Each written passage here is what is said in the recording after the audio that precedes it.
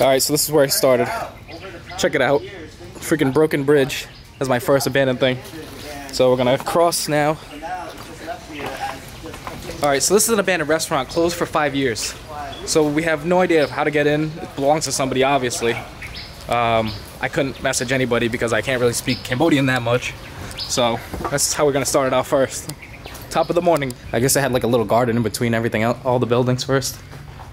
Wait, this looks sick. This is beautiful. Look at like. Alright, what's up guys? Exploring with Danny in the house, and today I'm at my homeland. I'm doing my first abandoned building since I've been here. This place is really cool.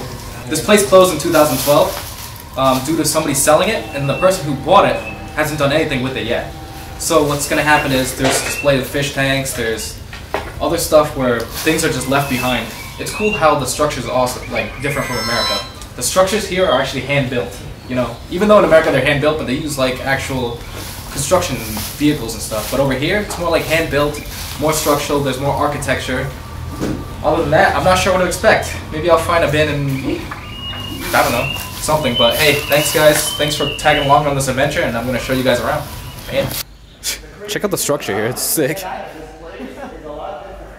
gonna try to see if I can get in there, but look inside of it. You can kind of see just a bunch of things in there, random tables and stuff. I'm gonna find a way in. Look at that. I'm sorry you have to hear John's opening. Jesus Christ. Take a look at this. I'm walking around a little mini bridge. Some fishes actually in there. The structure of this place is actually really cool. As you can see all the columns and stuff still here. All of the architecture is totally different from what it used to be. This place is awesome, and they still have everything like hand built. Alright, so here's where they used to have a display of fish. Back in the old, they used to display the fish for the higher middle class, then they'd pick their fishies and eat them. Pretty cool stuff actually. Found an old abandoned stage from 2012, and then after that it closed. This is my guide right here. He's telling me what I should do. So he's showing me how to walk on this thing because you could bust your ass. Because the structure is so old. Man, they still kept the lighting and everything here. But what he's gonna do is showing me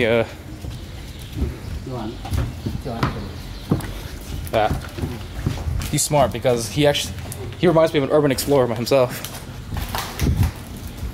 Oh, Montalay. Mekong. Woo! And now here you can see the Mekong. Yeah.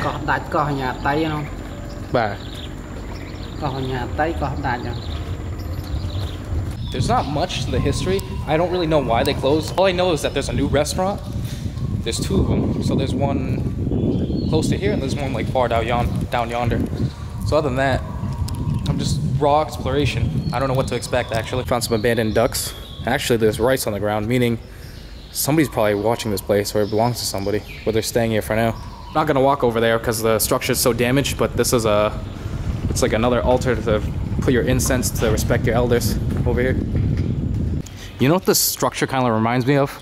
It reminds me of like a airplane hangar almost. You see how like the metal is all the protecting from the sun?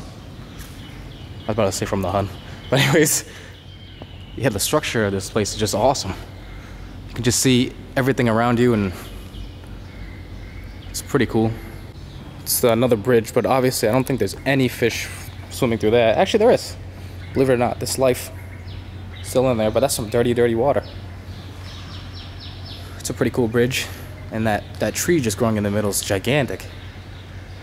Jesus. Want to eat your food out in the sun, they'd have these little huts.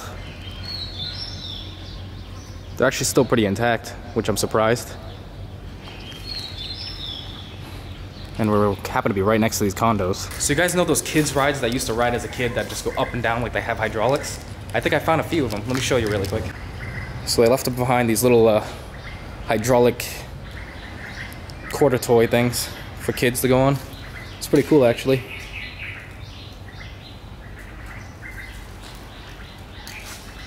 So I was trying to figure out what these rooms were. These rooms are actually karaoke bar rooms. I'm gonna show you. They still have some books still left behind. It's pretty cool stuff. So what you do is you'd, if you wanted, there'd be a bunch of couches here. So there'd be a couch probably there, couch probably here. You can get a girl or whoever to sit next to you. Mostly girls. If you're a girl, then sucks, but you don't get a guy. Other than that, and then you start singing. These are like old school style. Nowadays, this is totally different. Abandoned rooster. Here's a random fact. Not a lot of Cambodians like to drink Hennessy. Back at home, back in the US, yeah, they drink a lot of Hennessy. But down here, what they have is Johnny Walker and stuff in Chihuahua. A lot less expensive whiskey. And now Hennessy, obviously, for the VSOP is like 100 and something bucks. I know that because, you know, I'm Cambodian, what do you expect? Now, if you look through the stage, you can see, if you fall through, you are falling down feet by feet. I don't care how freaking strong you are, you're probably dead. I'm surprised they even kept it like this. Imagine somebody had an accident, fell through. God, look at all the random beer bottles. Probably somebody's collection. I don't know if they're worth anything here like they are down where I live, like 10 cents, 20 cents. Another thing I do like about the Cambodians and the architecture and the structure, you see how there's like trees integrated within the buildings? You would never have that in America. Just like a little courtyard you probably have. And these trees are gigantic. Totally different from back home. You know, I'm a crazy mother.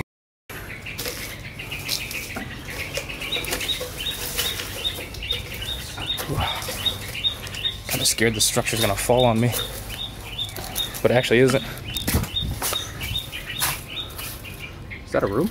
And if you go in here, there's actually a room. Ugh, nasty. Now this is what I'm talking about. Up here they have old CDs, spray paint, speakers, all other old abandoned stuff. It's all like karaoke things because, you know, this place was a karaoke bar also. Other than that, oh man, old stuff. Record player.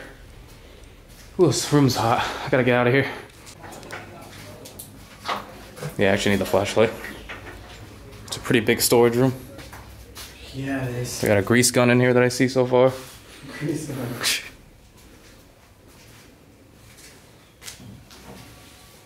Old abandoned clothes.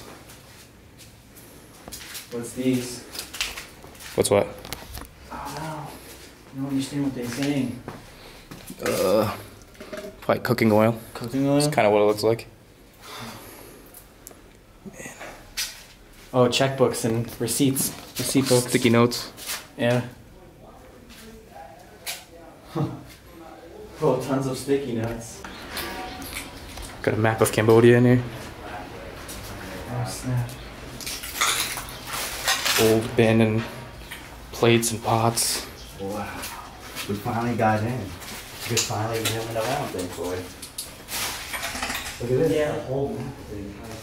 Dude, take a look. Tons and tons of plates. In here, there's actually a Listerine bottle. Listerine's hard to find over here. It's really weird that they had one. It's like an one spot we get access to. I know. It's like an old office room. So this is where all the paperwork and magic went down. Yeah, when they had to make extra. This is where we would be abandoned. Hell yeah, counting money like bosses. Yeah, being bosses. This place has only been abandoned for like 5 years. I'm surprised it's still destroyed. Crazy. Could be worse though, to be honest with you. Not as much asbestos as I thought. Just a little bit. That's how the. Alright, ladies and gents, I'm back in the city of Phnom Penh for our final mission. The final mission that'll make you guys all happy. So, Operation Save the Duck. Okay? Operation Save the Duck was all started because Joshua, one with Josh, did not save that duck that he saw abandoned in the place. I was there too, so maybe it's my fault too. So, I'm gonna go save that duck, try to let him free, and save him from being eaten. Because everybody's goddamn triggered because of the duck. So plans are easy, go to the front gate, go around, the duck's here, untie duck, and leave. You can't go wrong with that. So let's get to business. So I'm back at the abandoned place. You guys are pissed off. You guys are pissed off before, so now I'm gonna go back to free the duck. All right. So I've come back to the place, and now the ducks are gone. But I talked to the owner, and he told me that he lets them go free and roam around. It's not like it's not like he's just capturing the duck and just letting it just sit there. Those are his ducks, so you can't take them. I can't cut the rope free. It belongs to somebody. It might be an abandoned place, but I guess it's the watch taker's duck, so I can't let the duck free, alright? So remember how everybody's pissed off about the ducks? He lets them roam free. Those are the ducks. There's actually more than one duck, I guess. Same ducks that we saw in our video. Same exact thing. Jesus Christ, I can't believe it. So I'm leaving now. So basically, the ducks belong to him. They're his pets. He just ties them up so they don't run around like crazy. He does feed them. He does treat them right. It might be his food for later, but as for now, it's not going to be anybody's food.